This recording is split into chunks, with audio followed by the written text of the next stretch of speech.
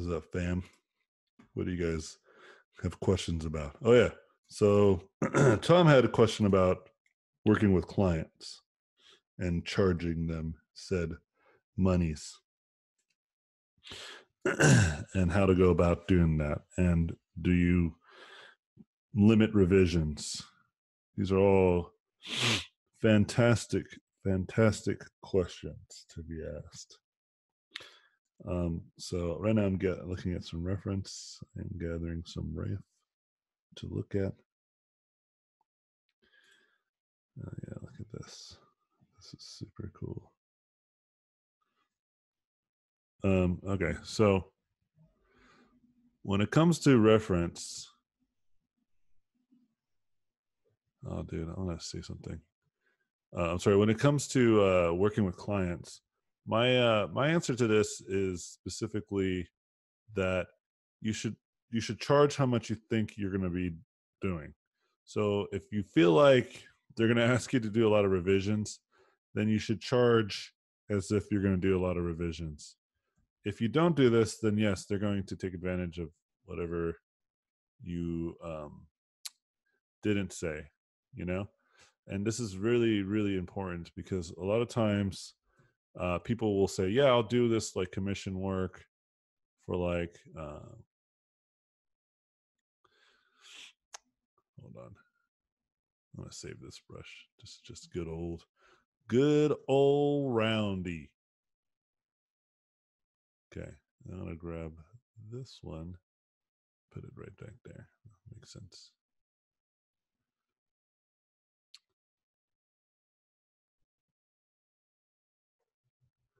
Okay, let's get back to good old roundy though.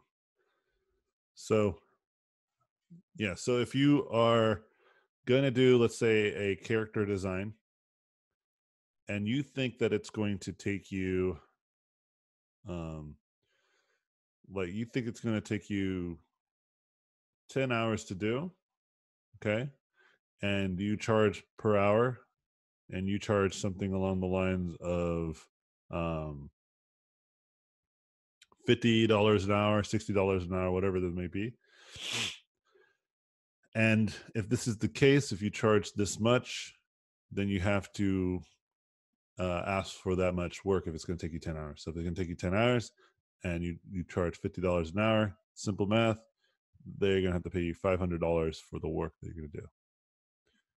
If they are not capable of giving you that much money, then you just work less. You tell them that you're not going to do something as elaborate as they were hoping for. And it's really not as hard as you might think, because a lot of times people will go ahead and, you know, I'm not going to do this. I'm going to start over. People will essentially like take a $500 bid on a character, let's say, or $300, and then they'll spend like 20, 30, 40 hours on a character. Let's say you spend 60 hours, just like 2 weeks of like good hard work. This is including revisions. This is including design iterations and all the fancy stuff that a professional would have to do a good concept design, you know? Then if you do the math, you're like working for $5 an hour, you know? And so this is really important to recognize like what your hourly worth is, and be very clear to them, like, yeah, I'm not going to work more than this. So like if they say, you know, we want more revisions, you make it very clear, like, look, I'm not going to do a lot of revisions. I'll have like one pass where you can like decide on the designs you like, and then I'll have another pass where I'll like refine it greatly. But you have to like decide on that one. Like when I've done the second one, you have to like, I'm sorry, the first thing, you have to decide on the first stab of the design. And if you don't like the final result, that's kind of on you to pay me more to do more variations. But you also have to kind of like demonstrate what that might look like. If they don't know, you can have examples on your portfolio. So this is what I would expect to do for this much money. And if they agree to those terms, then you just try to achieve at least that quality. Night night. Get out of here. Get out of here, little dude. Sorry, my baby came to say night night to me. And so that's like the best way that I usually would approach that circumstance. I find that like a lot of people do not do this. Like I said, they'll just kind of just take flat rates and then work long ass hours. And don't worry, man. Like I've made that mistake myself. This is why I know it's a bad choice. Like I remember I worked on a project for 7 months, and I got only paid $700.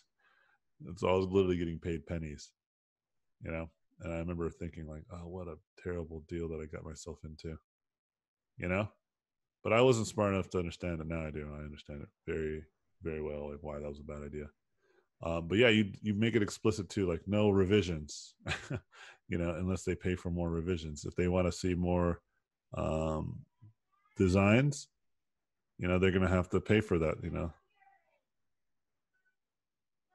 they're gonna just have to pay for it. It's just like you wouldn't like pay for like a fast food, like you get like a burrito or something, and then just be like go to the fast food chain and be like, you know, although I bought a burrito, like I didn't really like it didn't satiate me as much as I thought it would. Can I have another one? And they'd be like, yeah, sure, of course. I mean, actually, some places will do this, right? Like I think the other day, I think someone literally stole my coffee from Starbucks, and they just gave me a new coffee. But I guess that's a little bit different. Let me try to think of another example. Like if you like generally do like a bad job at a store, like if somebody gives you like a bad meal or they got your order wrong, then yeah, of course they're going to give you. They're going to give you they're going to give you like a refund or they're going to give you a another version of the thing, right? But that's if you do a really bad job. If you did a good job and it's more like, oh, I like the burrito, but can we do like, can I get more burritos? Because like it was really good, and I feel like we can explore more of the flavors that are available in your guys' shop. They're like, no, you got to pay for that one, and it's the same way. Like you got to just keep paying me if you like what you got. If they're like, oh no, we want more revisions, like I think that we're almost there, like it's really good, but like if we can just do one more attempt, they didn't pay for this, right? I guess a better analogy than using the fast food example would be like if they if you ask for a burrito and you say I only have $1 though, and they're like, all right, well we'll only give you like just a tortilla and the beans and you have to make the rest of it, then I guess like that makes more sense. And then they're like, well, you know, I really would like the cheese and lettuce and all that other stuff as well. And you're really stretching that dollar, but it's like you've already kind of took money or you already paid for what you wanted. You already kind of arranged it. So that's probably a better example, a better way of thinking about it. But anyways, hope that helps out. Any other questions?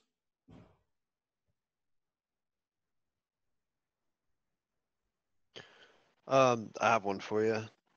Let's do it. So I'm here in San Diego, and obviously just kind of, Awesome. yeah, just kind of starting out and trying to, develop a portfolio. And Sweet. from what I've figured from like self research, that developing a portfolio for studio specifically is the best way to go about it, as opposed to a generic portfolio. Is Absolutely. that okay? With Sony being here, I mean, it's like a 15-minute drive for me because I'm in Escondido. Like, obviously, that's attractive, but I see they hire for internships all the time, but I'm not going to school, which is why I do things like being self-taught and this mentorship. What's a way that I might be able to direct a portfolio to cater to them? You just look at what they got and then do stuff in that realm. I Right. think Sony San Diego doesn't do some of the cool concept stuff that you would probably want to do. Right, and they do like, I think it's a baseball game, and it's like, well, they don't need me for that at all. Like, you can They do still need baseball. concept artists, but for different reasons. I think mostly like um, style frames, but I think ultimately they don't have a big biz dev team. I think Okay. this is right. Okay, so that's why places like Riot and things like that would be more attractive.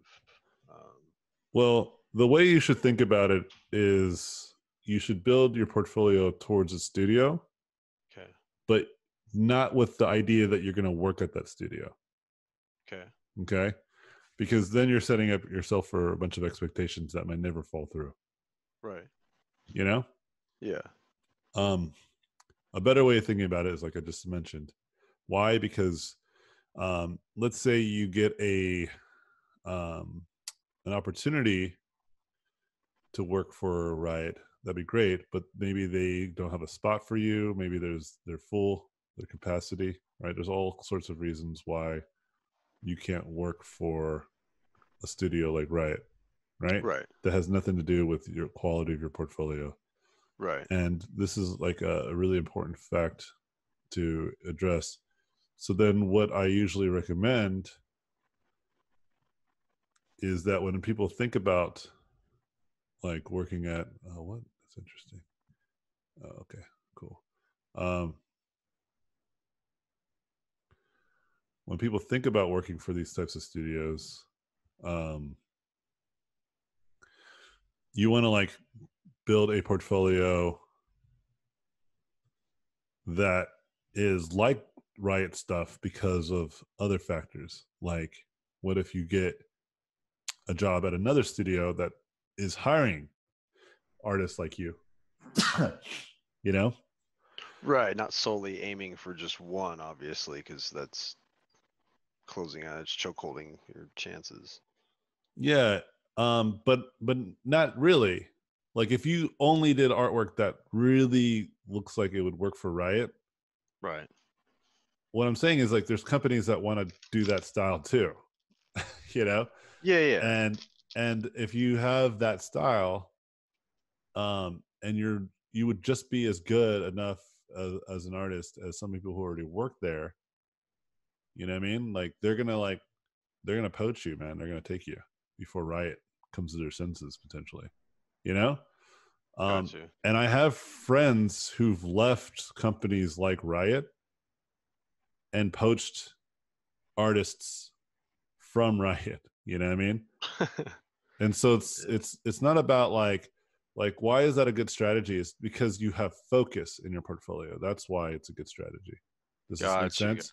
you. Yeah, absolutely. Yeah, it's a good strategy because if you just kind of like I don't know, I'm gonna work for whoever or whatever, and you just putting all kinds of random ass shit in your art portfolio, you lose Right. focus. You're never really getting good at any one thing. You know what I mean? Like you're kind of just it's like the whole jack of all trades, master of none problem, Yeah, exactly. right? Where I'm saying you should be a master of something, you know. Yeah. And if you say I'm going to go for the Riot style, like because I like that style, this is the aesthetic that I want to kind of do, you know, and achieve, then you're going to do everything in your power to try to achieve that aesthetic. You know what I mean? Right. And then you have a lot of examples of what that aesthetic looks like, so you'll be able to kind of like try to compensate where your shortcomings are by observation and research. Right. Yeah, Absolutely. Yeah. like there's a lot of ways you can learn from the artists who work in that world, you know, because there's a lot of Right. examples of what that looks like. And then there's going to be like, yeah, a company that's like, yeah, we're trying to like build a mobile game that looks just like League of Legends. Right. And you're like, well, my work looks just like League of Legends, you know? And then they're going to be like, we know, that's why we're calling you, you know? And Right. so you see what I'm saying? And then that's how that pendulum begins to Right. fall into your favor. You know what I mean? Like my style is a style that is my own, and what ends up happening is that I get work. This is kind of bizarre design. It's all right. I'm just gonna keep running with it. Um, you know, my style is a style that oh, I see what's wrong with it. Let me see something. That's actually harder to see when you get rid of all the values. Um, where people have a clue of what they're going to get when they bring me on board, you know? Yeah. They're not going to be shocked that I draw like bunch of robots and monsters and stuff, you know. Um, and so when I built my portfolio, I built my portfolio around this principled idea, you know, and I get approached, and this is what happens. They ask me to do these types of things, and I just do it, right? And Hmm. so whenever people ask, like, how do you build a portfolio? Like, is it good to look at a company? Like, so you can kind of build a portfolio towards the company. It's a matter of how you think about what that means. That's the solution, right? And the reason why I encourage it is because of that position of thinking, you know? Right. Yeah. And hopefully it makes sense. It makes a lot of sense to me. And you'll see that, like, when you start to show it to people too, they'll hopefully give you poignant feedback too. They won't just like be like, oh, you need more environments. Like, if you have Right. a really good portfolio that's like leaning in one very specific direction, people should be able to like guide you in that direction, you know? Okay. So anyway, yes, it absolutely is a good strategy. I approve of this message. Nice. Thanks, man. Yeah. Because yeah, I mean, the long-term goal would definitely be to work for myself at some point, but seeing working as, for a studio would be a great way to learn the fundamentals and develop a structure to do my own thing from, obviously. So that's the attraction to that. I agree, sir. All right, cool.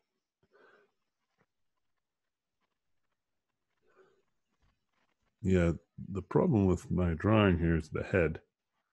It's like in a bad position. It's all right. I'll just deal with it. I was going to paint this anyway. No, actually, I think I just fixed it.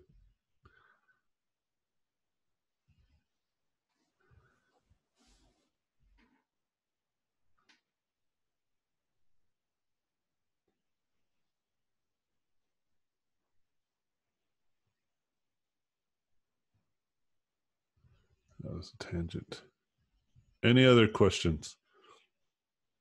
Actually, you know what I'm going to do? I'm going to actually continue painting on this, but I'm going to use this line art as the guide. Yes, actually, I've got one here. So I really like to do sketches, especially pencil sketches. But I feel like I'm too slow when I'm doing that, Uh huh. and I would like to be much more efficient and faster.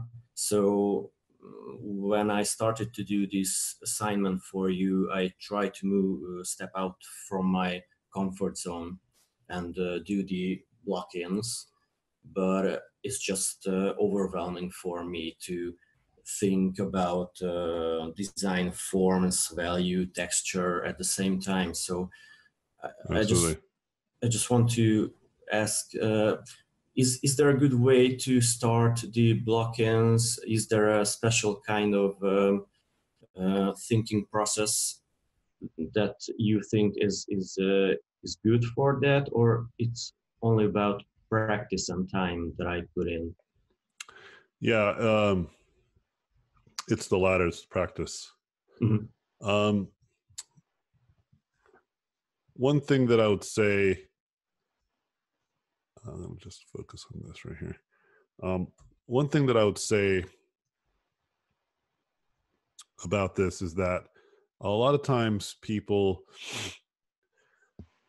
uh, will see that, like, you do like the blocking style, Mhm. and it's very attractive because it's so efficient and so quick, Mhm. and so then they try it themselves, and then it's like it all falls apart like Yeah. immediately. Um, and so the reason why this happens, the reason why this occurs is because you just don't have enough of a knowledge of Mhm. like anatomy and form and design, like you just mentioned. All of Mhm. these things are not in your skill set. Okay. Mhm. And so you need to start acquiring these things in your skill set. Mhm. And that's what will make these things easier. And so it is a practice thing. But I will say that the mentality of it, right? Like what do I think about when I'm doing this? Mhm. Um, is not going to help either, because what I usually think about when I'm doing this stuff is none of that stuff. I don't think about design. I don't think about perspective, you know? Mhm. I just paint whatever I need to Uh, paint. Okay. uh, And I just rely on my intuition. I just say, okay, time to just do some work. mhm. Right. And this is all important to understand, because you said when you started blocking in, you just started feeling overwhelmed. You felt like Mhm. you're losing control of your art, whatever, or at least you're implying this. So one thing that I would say is like, okay, so you normally would sketch things out, right? Mhm. Yes. So why do you sketch things out? Because I can focus on only the forms and Okay. and and and the design. Okay. I don't have to worry about anything else. Absolutely. That's exactly right. Right. So then when Mhm. you have to do all those things together, it becomes a challenge, correct? Mhm.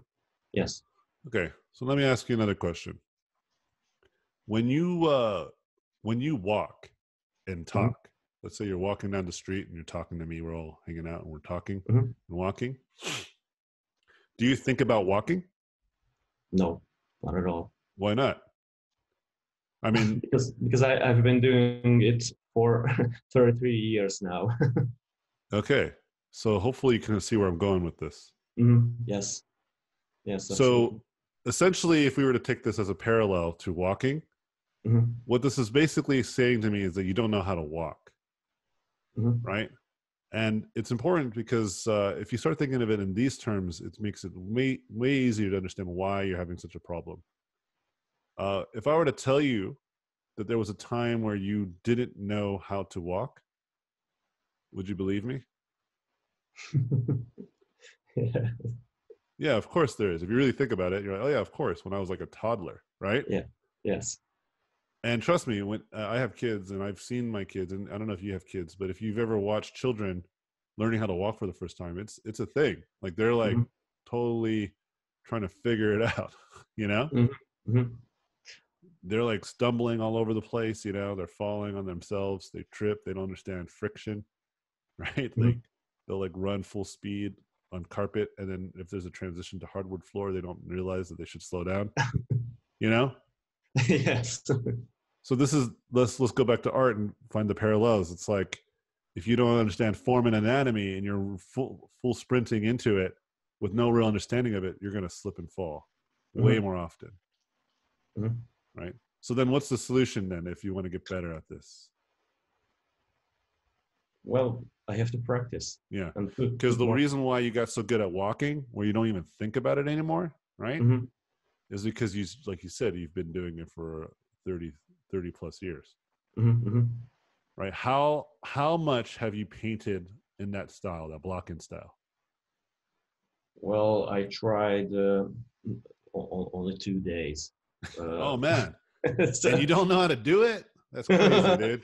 okay, okay. So think about that, right? Like you need to like you got to remove yourself from this mentality of like I Mhm. didn't get it right away, I'm a loser. That's Yeah. stupid. That thinking is the problem. Not that you're bad at blocking in stuff.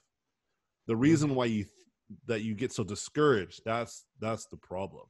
Mhm. Mhm. It's unrealistic. Like, of course, you're not going to be good at something you've only trained in 2 days, Mhm. Yes. And Yes. so you can see kind of like, oh, yes, of course. As we're saying all this stuff out loud, you're like, oh my gosh, of course. Yes. Like, you're too hard on yourself for not being good at something for the first time.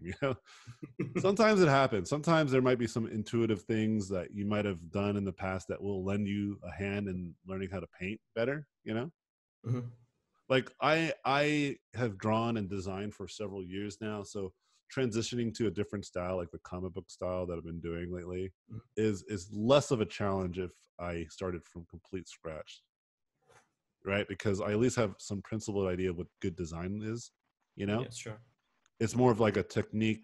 It's more of like a learning new habits and gaining new skills, not like learning how to draw. And like a good equivalent, if we're using the running analogy or the walking analogy again, it's like now learning how to do hurdles, right? Like if I'm a sprinter, like I know how to just run straight. I'm really good at running in a straight line, but then like, okay, now I'm learning how to, you know what I mean? Like jump over a hurdle. So that's like the new element, but the running part I get, but it doesn't automatically give me a pass at hurdles. You know what I mean? Like still have to train to get that skill, you know, respect the hustle to acquire that new skill, you know? Okay. And I think a lot of times people don't respect this. They get real bent out of shape.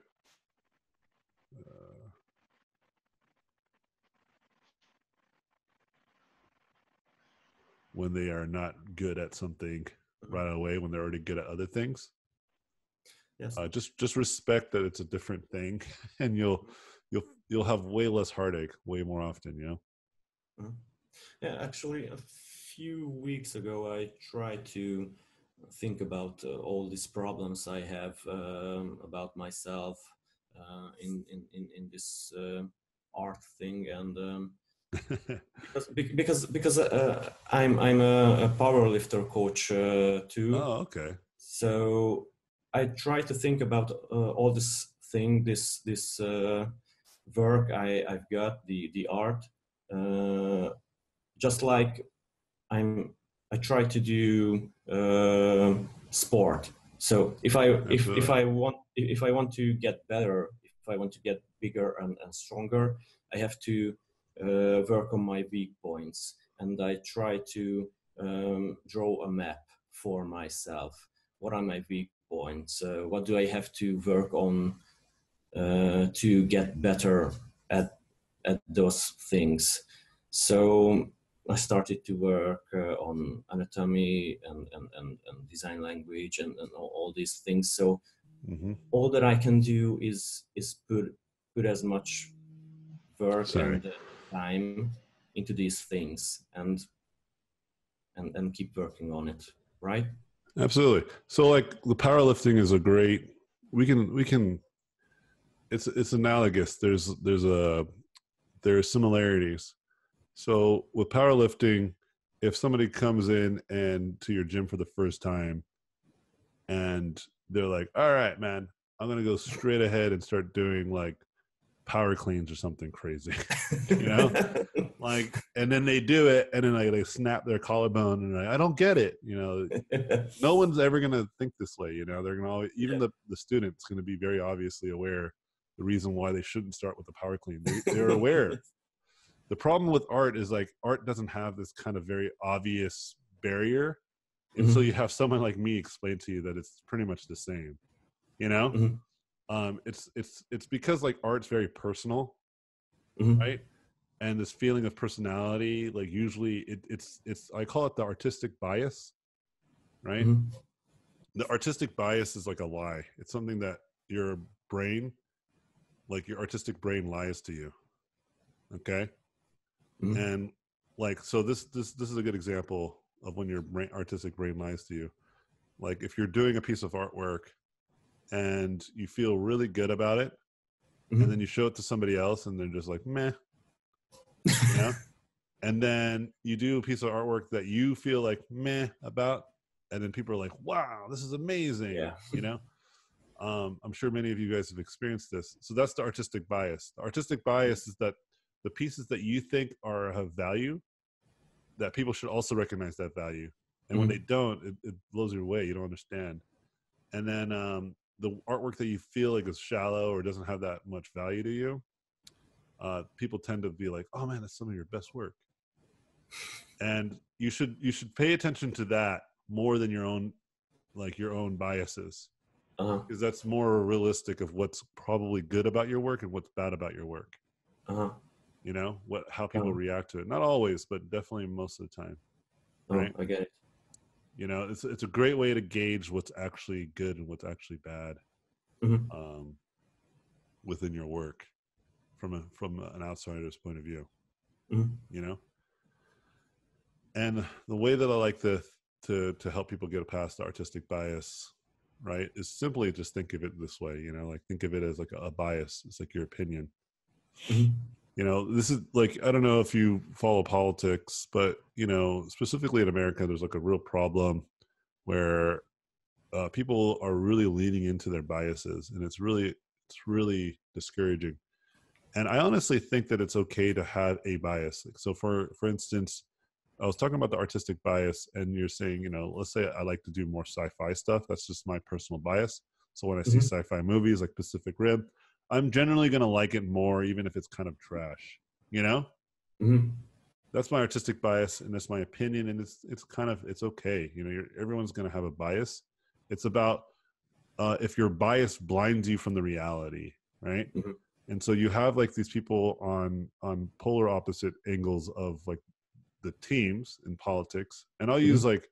I'll use two examples that are relatively um I mean most things are pretty hardcore. Like there's nothing that I could say that someone will be like not offended usually, but like okay, let's take something, and I'm just going to keep it pretty apolitical, Hmm. right? And so imagine that the Amazon forest is on fire, right? Hmm. And so you are on one end, you could be like, oh yeah, you know, the climate, and we got to think about the environment and care about the environment. And then on the other end is like, this is just a natural phenomenon that farmers do to, you know, graze the Hmm. land, whatever. And whatever you stand on that political spectrum, this is what you're going to believe, right? Hmm. And so, to be objective, you would have to recognize the realities of both statements. So, for Hmm. instance, the truth is this is a grazing practice, for instance, in Brazil, right? Yeah. This is common. This is actually something they actually do, right? This is not as uncommon as maybe it may seem. But the environment is also in trouble, right? Hmm. And it's not that the environment is in trouble, like we're going to destroy the planet. No, the planet's going to destroy us. You know, Uh-huh. Earth is going to be just fine. You Yeah. know what I mean? Like, if the climate changes its temperature and rises, it's not the planet that's at danger. The Earth Yes. has been hot before. It's fine. It's us humans that can't survive in these extreme weather conditions. Yeah. So there's truth in both statements, but if you believe in one camp, right, you're biased and you're blind, you don't care about the reality of the other thing. You're never really going to find the truth. Hmm. Art is the same way. You know, you'll hear people talk about design in a way that's like so religious. They'd be like, you only should be designing simple shapes, simple shapes. But then you watch a movie that has nothing but complicated designs in it, and you think it's good and it's very popular and it does really well in the movie theaters. Great Hmm. example, the Transformers franchise, Yeah. right? The Transformers franchise makes way more money than most of the Pixar movies, you know? So who's right? Right? Yeah. And so you got to like think of it in these terms, like the artistic bias. That's why I like to stay on objective realities as best as possible. Hmm. Um, for instance, uh, I love Uncharted, Hmm. but I probably would hate designing for it because it's Hmm. very realistic, you know? Yeah. Like I don't know if I would have fun designing like khakis. You know what I mean? Like I know someone will. There's someone out there that loves doing that kind of stuff. I Hmm. don't. You know what I mean? Yeah. I hate Skyrim. You know, I think the Bethesda games are not very good. Hmm. You know, I'm not a big fan of them. But if they reached out to me and say, "Hey, we want you to work on Skyrim 2," I'd be like, "Okay, let's do it, man." Because I'm a fan of fantasy, like high Hmm. fantasy. You know what I mean? Yeah. Does this make sense? Yeah. Yeah. Sure. And so Sure. this is me putting my bias aside. Um, in my opinion, right? These are also my opinions. Hmm. You know, what if Lord of the Rings, they made a reboot of it. I don't like the Lord of the Ring movies, but I understand what makes them great. I think I even applied for an art director position a while ago at Amazon because they're making the Lord of the Rings MMO, I think. Yeah. And I was like, yeah, that'd be great. I would art direct that. I'll do a good job. I'm pretty sure I would. You know, even though I hate Lord of the Rings movies, I am just not a fan of those movies. But I understand what makes those movies great. Like, I understand why other people love it. I just don't. Like, that's not my cup of tea. You know what I mean?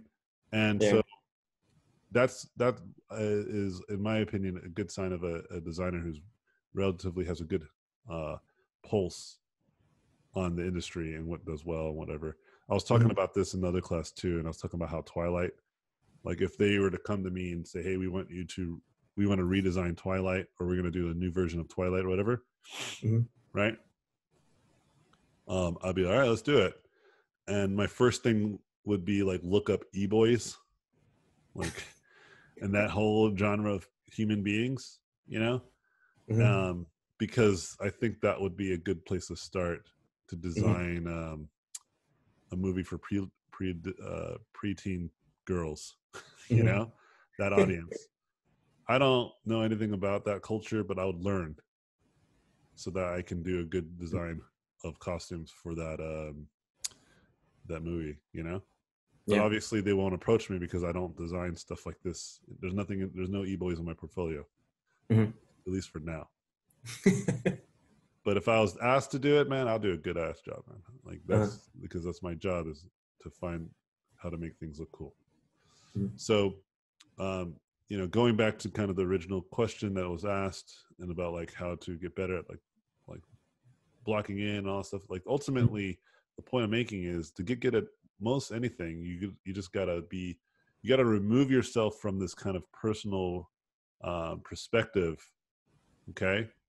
So you can see objectively what's going on, and then it'll allow you to improve much more rapidly, and also makes you a better artist, right? Because as soon as you start removing yourself personally from the equation, like if you kind of say to yourself, oh, I don't know how to, like, I did a really bad job of drawing this thing, and instead of taking that personal and be like, oh, well, let's look at the facts. How much time have I invested into this genre of art? Oh, very little.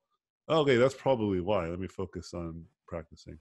And almost instantly you'll see that the more you practice it, the better you get at it, because that's just the nature of things. And going back to the power clean stuff, I would start with lighter weights, right? You would probably train somebody, okay, here's how we're going to do it. We're going to just we're not going to even get the bar, which has weight to it. We're just going to get like a PVC pipe, and you're just going to practice the movement. You know?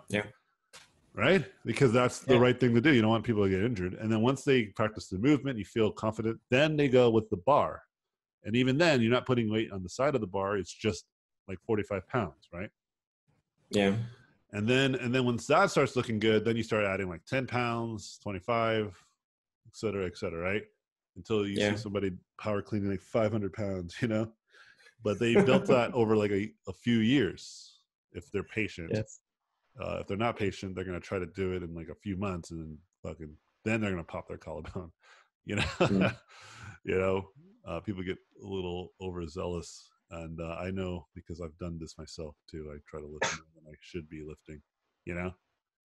Just because you feel strong, you're like, oh, tight, I'm gonna go for it, and then you do it, and you're like, what was I thinking, man? Yeah. So anyway. It's the same with art. It's funny because I had a friend and we were talking about this very much thing, and she was talking about how like she needs to practice more anatomy and stuff, and I said to her that she should too, because she was making the claim of like, you know, whenever I do art, I always like keep noodling and doodling like one or two pieces of my whole painting, and I said, oh yeah, that's definitely a result of you not knowing how to. That's definitely a result of you not knowing how to clean up your anatomy. You're like constantly fixing it, you know? And I said, if you just put like a lot of good work in studying anatomy, this parts will be easier to do. And then I did a video of like my latest sketchbook that I got, and it's just a bunch of hands. Yes. Yeah. So Yeah, and I was like, this whole sketchbook is only about hands, you know, and I'm only focused on that. There's other things on my list to get better at, but I'm pretty good at most of the things already. I have a strong baseline. So the thing that I want to really get good at is the ability to draw hands with a little bit more emotion. And so that's my agenda with the sketchbooks. Whenever I draw in it, I try to save myself from any other impulse of drawing anything else. You know, occasionally I'll draw something else, but nothing too crazy off the topic. It might be like the person's arm to hand, you know? But this is kind of going to the point of like, I'm working with the PVC piping right now. You know what I mean? That's me using just the PVC pipe. I'm staying real focused until I really get a grasp of this thing. People don't stay focused, and then they have too many things on their mind. They're studying way too many aspects, one thing at a time. Yeah, I think this whole thing comes from that I've been working for a company as a concept artist for years, and I don't know why, but I just didn't make any progress while I was working there. So much work, no time to get better. They didn't want me to get better. They just want me to do the job, and that's okay. Sure. And right now I'm just I would like to punish myself with with something. Yeah. So check it out. No, yeah. So check it out. It's to kind of hit on that note. If you are not drawing anything, if you're not doing anything new and you're not challenging yourself and doing anything new, then you're not going to improve on these new facets. What you probably got good at was like whatever that work was, because you were practicing it very often. You were getting good, but just getting good at that thingy. And if that's not the thing that you wanted to be really good at, then obviously that can be very discouraging. Yeah, for sure. Yeah. Like if I had a student who she like all she did was design like cute cats for like mobile games, and she hated it, but that was like her first job, so she she just kind of like did what she had to do. Yeah. And she's like, I want to draw like witches and like monsters and all this stuff. Like I just did this because that's what my school told me to do, and then I regret it, And I was like, yeah, man, like I get it. Like, people just want to get a job. And I said, well, when you get a job, that's all you're going to be doing. So you better hope that you get a job that you actually is relevant to the skill that you want to get great at. And in her case, it wasn't. And so she hated it. And then I told her, all right, well, then you're going to start drawing cats, cute cats. Like all the stuff you said to me is very cute, right? Stylistically, you need to stop drawing that way. You need to gather reference that's not cute. You need to gather reference that's really monstrous and really like the opposite of cute, and, Yeah. And she started doing that, and she started getting better at that, and she was getting better and better, and her stuff started looking more and more gross. But she was really good at drawing cute. Like, I looked at her portfolio; it was super cute.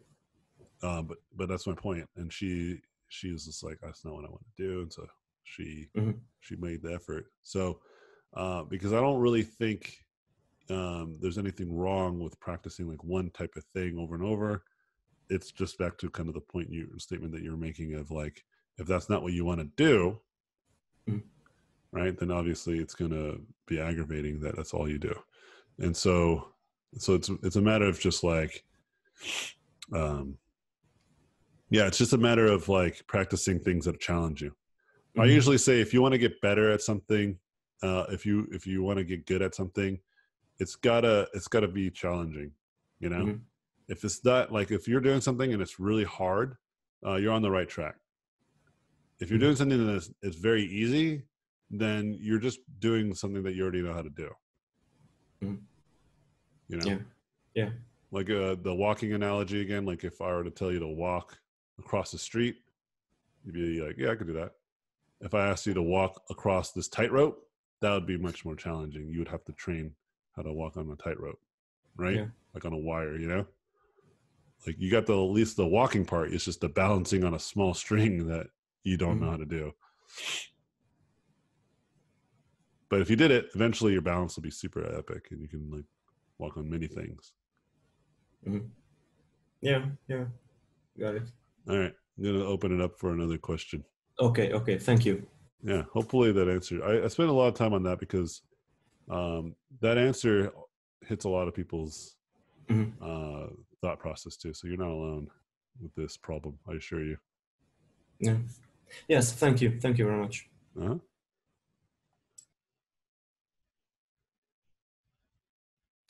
Any other questions?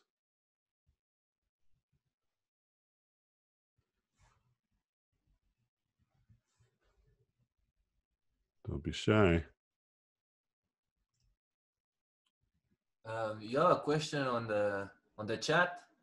Oh, can you read it out loud for me? Yeah, sure. I don't read. Okay, as it is. Sorry, I have to head out early. I have two questions. The first one is deadline with burnout from studying, and the other is how to come to your own style. Cool. Burnout is a rampant thing in our industry. I am not a fan of burnout. I, in fact, encourage my students to try to not work so hard that they get burned out. But if you're working on a deadline and you have to because you're getting paid, I mean, that's just the way it is. The industry works in this way. It's really hard to avoid, understand, you know? But for me, what's really important is that you learn how to manage your time more and more efficiently. So that way you can kind of hopefully work on client work in a reasonable pace. If you're doing homework and you have like a lot of like stuff that your university is asking you to do, it's the same idea. It just be a little bit, it's like the whole work smarter, not harder strategy. Okay. And so for me, I think 4 hours a day is more, or is a good enough amount of time to really get good at something. And when I say 4 hours, I don't mean like your normal 4 hours. I mean like straight 4 hours, like no distraction of any kind. You understand? Because there are people who will spend 7, 8, 9, 10 hours on something, but you know what I'm getting at. It's not really, you know what I mean? Like 10 hours of like good work, like they're on their phone or they're checking a YouTube video. And I've done this too, you know, I'm not trying to make it seem like I don't do this. I'm just saying I acknowledge that it's not productive. But if you just like put your phone on silent or you turn off your phone entirely and you just go straight into just working, you know, and you just let nothing distract you, yeah, that's pretty gold. I have something to add in this, if it's okay. Nope, it's not okay. So, anyways, continue it. Yeah, it is. But what was the other part of the question before you get into it? Sure.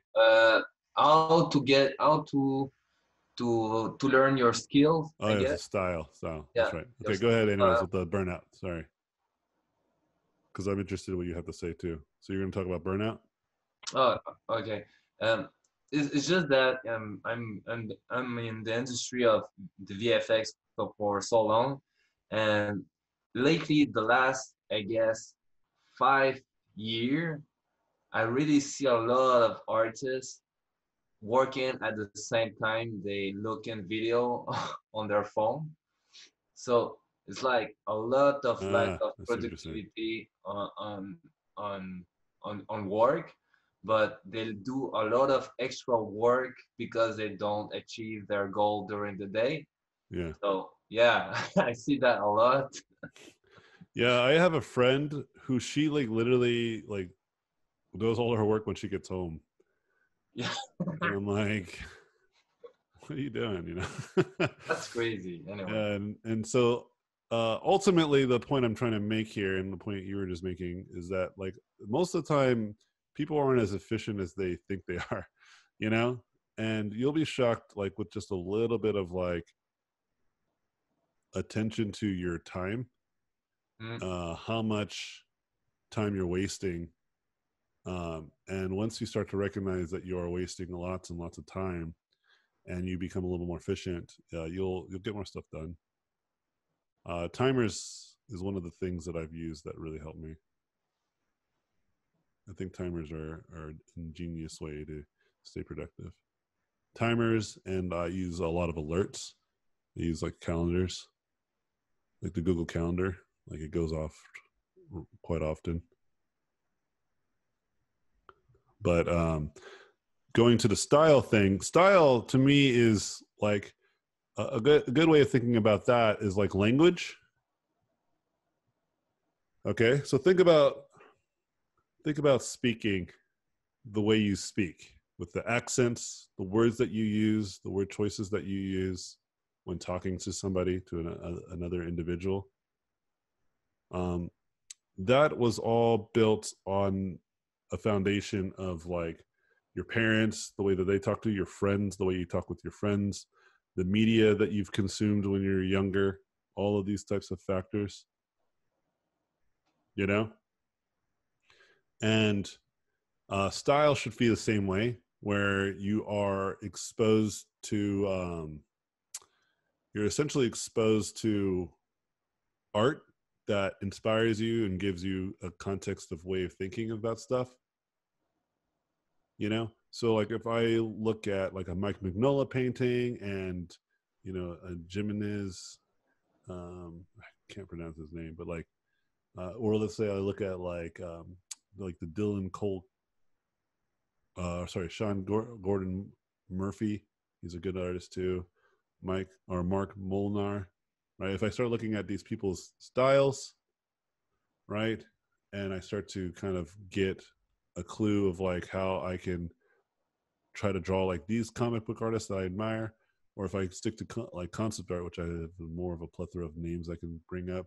Like if I draw like Ryan Meinerding, and I have like, or I paint like Ryan Meinerding, but then I draw like Peter Hahn, and then I have the values of Charlie Wen, and I go on and on about like all these different artists that I could emulate. This is where my style will start to evolve. The kinds of things that I'm into, like the kinds of art that I'm into, these things will start to evolve into my style, you know?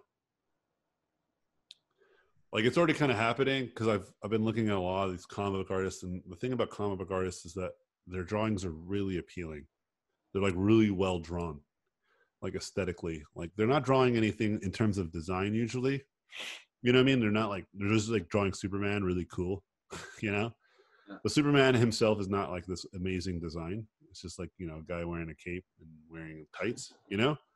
Yeah. But it's like the way it's drawn is like super good. Does this make sense? Yeah. It's like the drawing itself is incredibly appealing. And I'm like learning a lot about that. I'm like, oh man, like just drawing good like has its own appeal that I don't necessarily do. Like I definitely have good drawing aesthetics, but in comparison to some of the comic book artists that I've been looking at, I can see the discrepancies much easier. Let me show you an example. Right? Yeah. Like this is a great example of like, this is really well drawn. Like it's not like the design of the character is very simple. It's just like a guy wearing a fedora and like a mask and wearing a trench coat and holding guns. But it's like the angles and the perspective and the graphic read of it all is really well designed, you know? And I don't do that. I'm not an illustrator. Wow, what a beautiful illustration this is. See, that's like the silhouette of a knife, right? Look at that. That's tight. That's amazing. That's ingenious. Anyway, so I'm getting better at that because I've been practicing that a lot. You know? So like my concepts, I think, are ultimately going to benefit from this in some way for sure. I'm not sure how, but they will. And I'm not sure when, but they will. Yeah, just looking at that already like inspired me. I was like, oh, what if I just like pop his silhouette from the bottom? That could be cool. Experimentations. Anyway, one last question if anybody's got one.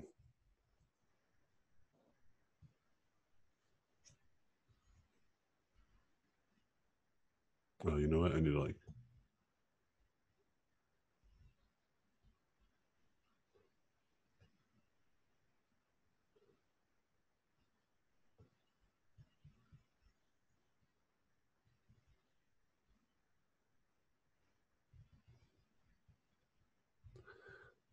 Oh yeah, dude. Getting into that Ruin Jaya world of art. That's pretty interesting. That kind of creates like the illusion of like motion blur. Interesting. All right, I just got too addicted to it though. Better pull back. Pull back. Abort. Okay.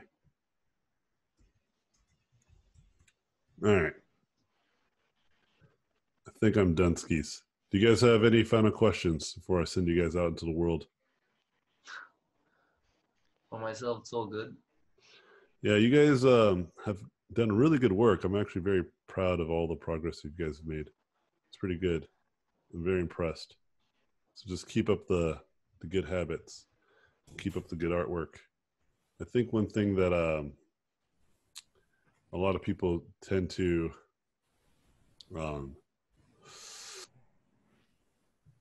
tend to do to themselves is they get a little overworked and they don't like think too much and all this type of stuff. But you guys are doing pretty great. I think if you guys just keep your eyes on the prize, follow my instruction the best you possibly can, you guys will come out of this okay. Great. All right. Okay, so I'm gonna end the class here. But I appreciate you guys' hard work. Keep up the good stuff. Don't be strangers to one another.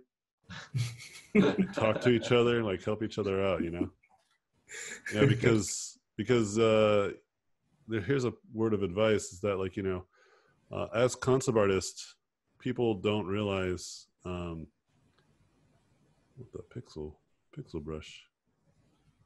Oh, this is pretty cool effect. When did I make this brush and why? Anyway, a lot of times people don't realize the fact that like as concept artists, it's a very small industry and a lot of us will meet each other again in other parameters. And if you make friends with one another, friends like working with friends. And one of you guys might end up working at a studio while another one is looking for a job. And that works out more. That works out a lot more than you would expect. Okay. Especially in the beginning. Like when I first started, like I think 99% of all my jobs came from friends like vouching for me. It was pretty consistent too. Like I can see like most of my real good jobs came from word of mouth and friendships. Now it's like maybe it's safe to say that maybe it's like I would say like it's closer to like 80-20 now. It's still like a lot of word of mouth, but there are people now that just come straight to me, and like reach out to me directly for opportunities that I've created for myself. Right. I don't know if I like this smudge tool. I'm just so used to the smudge tool in Infinite Painter. I just need to like recreate it somehow. They're so good though. I don't know if it's possible. Anyway, but like the reason why I get these opportunities now is because I go to events and I talk to people. I have my own social media expansion. I have like a legacy online. And this is how I get all these extra opportunities that wouldn't. It's exponential, right? Like what I've built over time, right? where I understand that not you guys can't just rely on people coming reaching out to you. So that making friends is a really, really powerful tool. And I think the key word there is making friends, you know? Mm. Don't think of it as like, oh, I better like network. No, like make friends with one another. And the more genuine it is, the easier it is for people to vouch for you. So anyway. All right, guys. Now for real, we're going to let you guys go. Peace out. Have a great weekend. All right. You too. Dude, thanks, man. Take care, guys. Cheers. Cheers. Bye. Bye-bye. Thank you for watching this video. I appreciate it. Please subscribe to watch more in the future. If you like the video, I would appreciate a thumbs up. If you like this content, you can go to my website, robotpencil.net, where you can find mentorships, tutorials, and a Patreon to get more exclusive content. Thanks again, and I'll see you guys in my next videos.